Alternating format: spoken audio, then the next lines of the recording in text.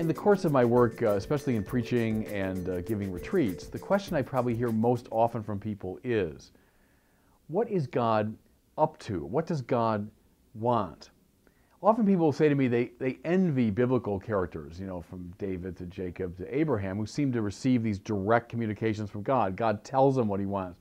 And I remind them that even in the Bible, those figures wrestle rather mightily with the question anyway. And then typically I direct their attention to the figure of Job. There's no figure in the Bible who struggles with greater anxiety with this question of what is God doing? What's God up to? Well, just recently, the Coen brothers, who I think are among the best filmmakers on the scene today, they made Fargo, which I think is a masterpiece, one of my favorite movies. They just come out with a movie called A Serious Man. And A Serious Man is basically a modern retelling of the book of Job. The hero is a fellow named Lawrence Gopnik. He's a mild-mannered Jewish professor of physics at a small college in 1960s era Minnesota. Nothing too impressive about Larry, as he's called in the movie. In fact, he corresponds pretty closely to the stereotype of the schlemiel.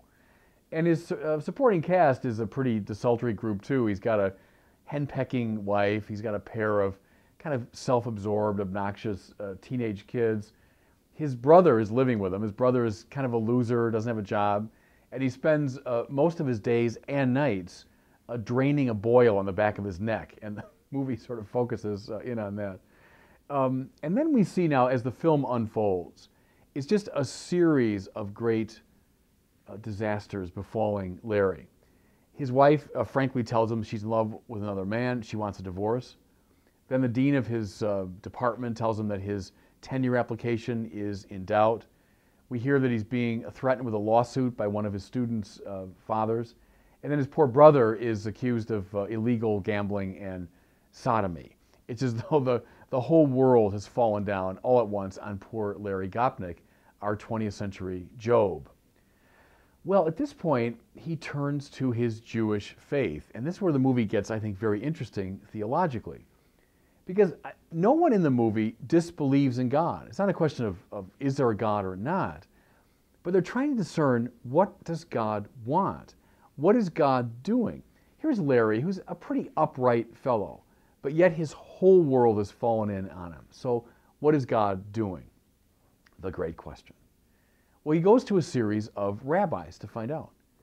He makes an appointment with his rabbi, and it turns out that his rabbi's away, and his place is taken by this very young kid, just out of rabbi school. And there he is, and Larry poses the question, and the young man gives a kind of superficial, relatively trite answer about seeing God in all things, changing your attitude so that you can see God. He opens the blinds and he shows them the parking lot, the very ordinary parking lot, and says with great effervescence, well, God is even in a place like that. So Larry is still unsatisfied. He goes to a second rabbi, and the second rabbi tells him this very strange story about a congregant of his, a Jewish dentist, who discovers on the inside of the back of one of his patient's teeth perfectly formed Hebrew letters. And the man knew nothing about it, didn't put them there. They're just there on the back of his teeth. And they spell out, "Help me, save me."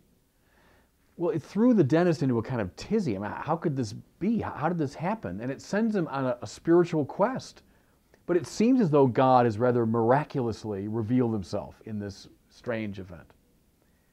Well, Larry hears that story, but still is not satisfied that he knows what God is about. He goes to a third rabbi, very old man, the most respected figure in the community, this ancient wise man, rabbi. And he waits there, and the secretary goes to announce his presence to the rabbi. She comes back very slowly and then just says, he's busy. So the rabbi won't see him. Now, the three rabbis probably correspond in the Coen's movie to the three friends in the book of Job.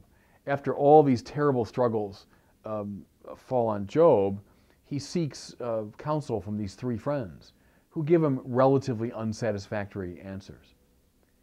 Well, then the answer, though, I think does come, but in a very surprising way. We heard throughout the movie about his son Danny, Larry's son Danny is a 13-year-old who's preparing for his bar mitzvah. So we see him there in Hebrew class, very boring, and he's listening to the rabbi kind of drone on about Hebrew. And he's listening to his little transistor radio from the 1960s with a little earpiece. And the song on the transistor radio is the old Jefferson Airplane song, Somebody to Love. I got to find somebody to love. So we hear him listening to that. The rabbi comes by, he catches him, he confiscates the radio, and it eventually finds its way to this ancient rabbi, this old wise figure. So Danny is eventually bar mitzvahed. He gets through the ceremony, and then he's ushered into the presence of this great respected rabbi, who will give him, we presume, a word of wisdom. He makes his way slowly to the desk. He's in this great office of the rabbi. The rabbi has this beautiful white beard. He's an archetype of Jewish wisdom. And then we hear coming from his bearded, face, the words of the Jefferson Airplane. So he says, when you discover the truth to be lies and all the joy within you dies, you better find somebody to love. And so he'd been listening, obviously, to the song, but now coming out of this rabbinic face, it's obviously a sort of revelation of very profound wisdom. Then the movie ends with a great tornado approaching the school there where Danny had been. Great tornado coming. And they all look up in wonder at it. And then from the soundtrack comes Grace Slick, the great singer for the Jefferson Airplane. And she's intoning those words. You better find somebody to love. You got to find somebody to love. Well, clearly this is the Coen's version of the voice of God coming out of the whirlwind. Job has listened to his three friends. He finds them unsatisfactory. He then turns to God and he calls them into the dock and he says, what are you doing? Tell me the truth. And then out of the desert whirlwind comes the voice of God. So in the Coen's version, that's it. The word from the whirlwind is, you better find somebody to love. Well, here's what struck me now as I thought about the movie. The three things he hears.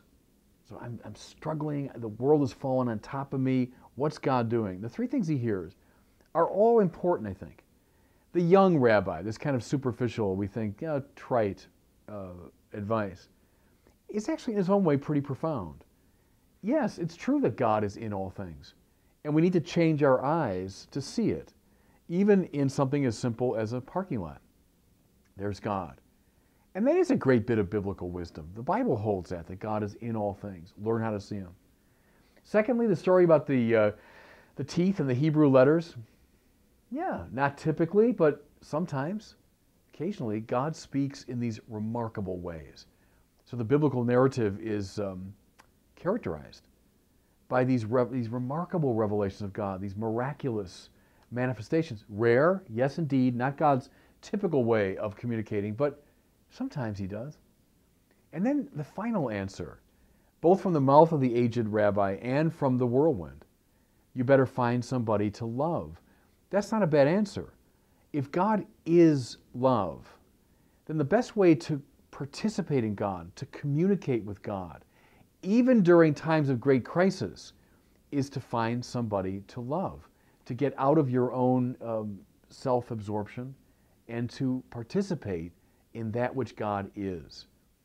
So I thought, as the movie came to a close and I reflected on those three insights, I thought, not bad advice from the Rabbi's Coen.